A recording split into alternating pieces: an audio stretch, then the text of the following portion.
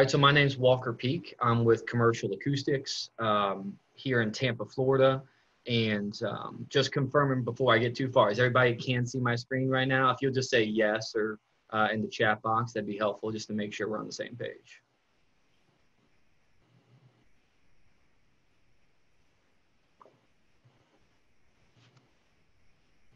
Okay, great. Thank you, Beth. So we are headquartered in Tampa, Florida, and I'm the president and CEO of Commercial Acoustics, and we focus on soundproofing and acoustic solutions for a number of industries. We're going to tell you a little bit today about, well, I'll tell you about myself first. So I was a UF grad. Hopefully we have a few others of those in the crowd. Went back and got my industrial engineering up in New York at Columbia.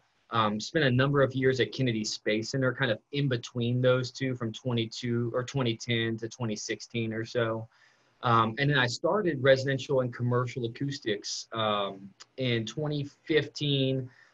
Product development started in 2013 with a number of products. I was seeing this issue of noise in our apartment. I was living with my girlfriend, now wife at the time. And a common complaint was I was just being too noisy downstairs, watching basketball, having beers with the fellas. It was just too loud. And I thought, hey, if I'm having this issue, it's probably the same kind of problem a lot of other folks are having. So we started the company with a soundproofing curtain. It's what we would call our acoustic curtain. It's a soundproofing product that goes over your doors or windows to stop sound. And when we were selling that for a number of years, developing it and getting it into distribution, I was getting the same question over and over. It was beneficial for apartment renters in New York who had lots of traffic noise, but not to those people in Maitland and Orlando who they lived in an apartment and they could hear their neighbors walking above, or sometimes their neighbors' dogs or cats even. And they were saying, hey, why can I hear everything? Can you help me? And the answer was just, unfortunately, no. Once the flooring is in, there's really not a lot of options to soundproof that apartment or that multifamily project. So we kind of pivoted and started focusing a lot more on our relationships with architects, helping them to design projects with an acoustic mindset and using the right types of products and materials in those developments. Today, the goal is we're going to use some acronyms that a lot of folks already know, STC and NRC.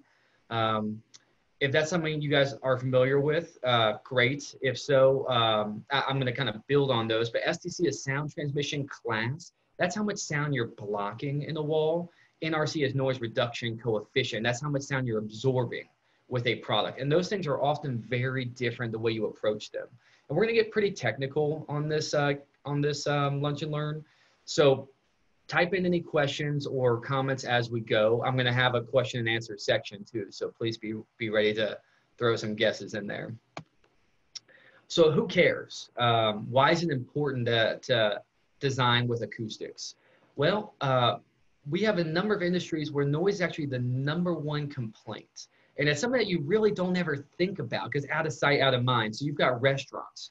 According to Zagat's and Consumer Reports, noise is the #1 complaint in restaurants. Hospital systems, HCAHPS are how hospitals are reimbursed for Medicare. And I think it's 22 or 27 questions at the end of patients stay in the hospital. And one of them is, how often did you sleep well at night? And the answers are always, sometimes, usually, or never. And you get 1 point for always and 0 points for the others. So if you didn't always sleep well in the hospital, then you don't get a point for that. And hospitals are reimbursed. It's millions of dollars on the lines for these questions. And we see the same issues over and over in the hospital systems. Baycare, HCA, Tampa General, hospitals out west, Oshner in Louisiana. We fly out to these locations and help. Oftentimes the facility management staff, it'd be great to work with the architects that help, design the hospital with a better acoustic mindset, because it's not as simple as just putting in, products in the wall, quiet rock or what have you. There's a lot of ways that you can design that hospital with acoustics in mind.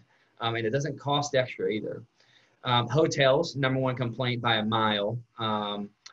For apartments, that it kind of varies from #1 to #4. We see a lot of tenants that are upset with not getting their deposits back and that kind of thing, but it's a major complaint for apartments and then for offices. Number one is privacy. Number three is distractions. Everybody wants to work at home now. They're saying, hey, you're less distracted. Well, there's ways to design your office to minimize distractions, and it doesn't require going to depth with the walls. So today we're going to kind of teach you about these verticals and different approaches to solve these issues. But that's why designing for acoustics is so critical. So we're going to talk about soundproofing, acoustic absorption, and sound masking. Those are kind of three core areas where acoustics are critical, and they're very different in how you approach them. Okay, so soundproofing, that's your STC and IIC. That is your, how soundproof is this wall? A lot of times a question we get is, can you soundproof my wall? You know, to what extent? There's no such thing as 100% soundproof. You can get STCs in the 70s and 80s, but still hear really loud music or like a rock band next door. So we always measure our soundproofing in transmission loss. And when you average that out across frequencies, you get your STC or sound transmission class. Your IIC is your impact class. That's generally for hotels and apartments and condos. You don't want to hear footfall above. And then for your echo and reverberation control, the acronym we use is NRC, noise reduction coefficient. And finally, sound masking. It really doesn't deal with NRCs or STCs. Sound masking is used to minimize what's called dynamic range, or the distractions in an area. And we'll talk to you about how that works and the best way to design those systems and when to implement them. So soundproofing first. A lot of times, we look at soundproofing in three ways. There's three ways to have a more soundproof wall. The mass law, adding more mass; decoupling, making it more flexible; and then the 1% rule, treating any flanking paths in that wall. To which a lot of architects and even more contractors say, well, let's double layer the drywall. That adds a lot of mass. Or let's add in resilient channel. That makes it a lot more flexible. Two very common approaches we see, and very ineffective from a cost perspective. Throwing up drywall on the wall does not really improve the STC very much at all, and we'll tell you why that is. Okay, so the mass law says, in a nutshell, every time you double the mass of a wall, you're increasing the STC by 5 to 6 points. So really important to have mass. I think we all agree with that. You don't want half-inch drywall. You want at least 5/8 inch each side. But look at these diminishing returns. For hotels, oftentimes we see brand standards need to hit 55. Okay, that's a very common number, or 50 for apartments. A 3-inch thick concrete wall will get you an STC 42. You double that to 6 inches, you're at a 46. You double that to 12 inches, 12-inch thick concrete, you're at a 51 STC. You double that to a 24-inch concrete wall, you're at an STC 58. So you would need 24-inch thick concrete walls between every hotel room to hit brand standards. And that's why you're seeing that you do need mass, but you get those diminishing returns because sound is traveling through the concrete. So even though you're reflecting a lot of sound, any sound that gets into the concrete is traveling straight through it. And that's why you don't want to add mass alone. So to work smart and not just work hard, we use decoupling. Decoupling works in a lot of ways. So a single wood stud wall, single stud assembly is not good because you've got drywall here with studs connecting the two. So any sound that gets into this gypsum is traveling structurally through this stud and into this side, and the receiver and the source side are barely separated. You can use a staggered stud wall or a double stud wall. Great way. A staggered stud wall is almost always, for our money, the most cost-effective way to add soundproofing to a project without doubling the wall thickness. You're using the same number of studs. You're going from 4-inch base plate to 6, but you're not going with 10 inches of plate here, 4 with a 1 or 2 inch gap of the double stud. And it works almost as well as the double stud. And then what we see is resilient channel. A very common approach, it's kind of the elephant in the acoustic consultant's room, is all of the problems with resilient channel. Number one is, and I know architects always like to say, hey, the contractor's not installing it right. contractors like to say the architect's not designing it right. Don't use it, or use it in the right way. At the end of the day is there's lots of installation issues, spacing, keeping that 24 inches on center between parallel rails, making sure they're upside or not upside down except for the bottom channel, making sure that you don't have penetrating screws going through the channel into the stud, all kinds of issues like that. But the biggest thing architects don't know is that you can't put resilient channel on a wall that has any blocking on that wall, okay? So you can't use RC on a demising wall where a TV is gonna go, or where a bookcase or a shelf or a cabinet, a heavy picture, a whiteboard. All of those elements require mounting into a stud, and resilient channel only works by getting the drywall off the stud. So if you're drilling through this drywall into the stud, you're going to crush the RC and create what we call a grounding path. You're grounding that entire system, and now you've got this rigid to rigid connection once again. Headboards for hotels. That's a major issue.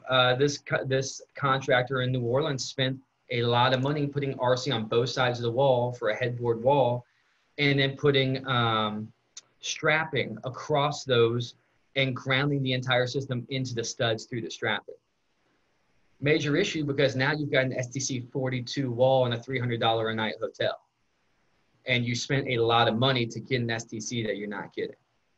And look out for penetrating screws grounding the flange into the stud itself. So there's constructability issues, but at the end of the day is the architects need to know, architects in general need to know RC is not an appropriate product for demising walls. Finally, 1% rule. In Florida, one thing we all know is waterproofing is a big issue with stucco or EFIS systems.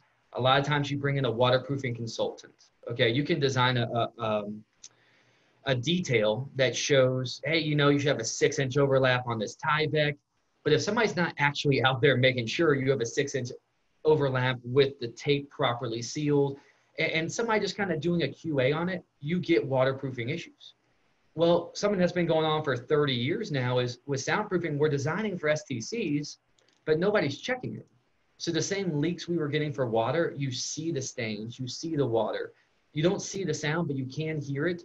And architects generally aren't aware that the apartments or condos or other facilities that they're designing, the #1 issue is sound.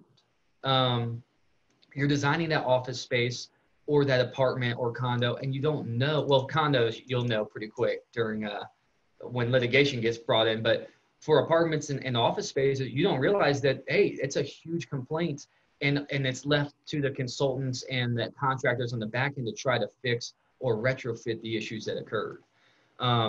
So making sure that you're actually checking it in the field. A big issue we see with 1% rules is back-to-back outlets. I know everybody knows that. Don't put outlets or junction boxes in the same cavity. Well, if you're just putting it on your wall schedule, that's not sufficient, because that's where the framer is looking at the wall schedule, the drywall sub. But the electrician is the one putting in the junction boxes. So if it's not in your electrical details, by the time the drywall sub gets there, the junction boxes are already hung and they're in the same cavity, and your STC 50 wall is now STC 40. So knowing where to put those details is critical.